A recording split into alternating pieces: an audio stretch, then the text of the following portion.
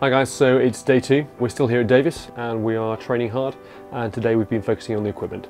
Last time I was actually here in Davis, I made a 30,000 foot jump. That was in 2005, and another high altitude wingsuit jump. And the issue we had at the time was the oxygen system worked for about 20 seconds out of the door before I had a freeze on the exhaust valve. And what happens is the airflow is coming out normally of a port here, and what actually happens on the pre-breathe is that you get the pool of moisture in your breath, and it pools, and as soon as you go into minus 48 degrees C, it freezes into an ice plug and you can't breathe. So what we've done this time to resolve that, because that was my biggest concern on this one, is we've actually got a exhaust valve which is extended away from the mask, which is going to mean that the exhaust is taken away from that cold area. And then on top of that, we need to shield that from the cold. So the way we've shielded that from the cold is with this.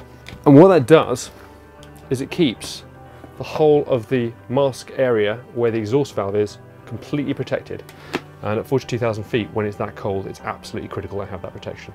So we've tested that today, and we're very happy with where we are. The helmet is based on what's called a bonehead aero. It's very lightweight. It's basic impact protection, nothing special in that aspect. But what it is special is it allows the full integration of the oxygen system inside. So that mask is completely shielded.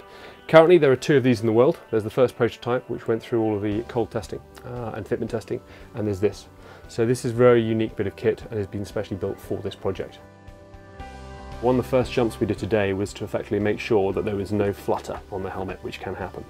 And what that effectively means is when I'm pushing 140, 160 mile per hour wind across it, I could get shaking. None of that worked absolutely beautifully. We've integrated it with the mask, and I've actually popped the oxygen system on today as well, because the oxygen system weighs 3 kilos.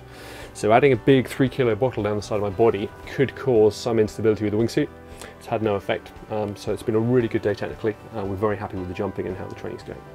I'm fairly confident with where we've got to. I'm not overly confident because at the end of the day we're going to the most extreme place above the planet, and therefore you need to respect where we're going. So we're still being meticulous about every single aspect of the jump. So day 2 has been a really good day. Pretty high energy all round. Teams performed, all the equipment's performed. We've had some really good flights, and we're on target for a good next couple of days, and preparation for the record couldn't have gone better so far.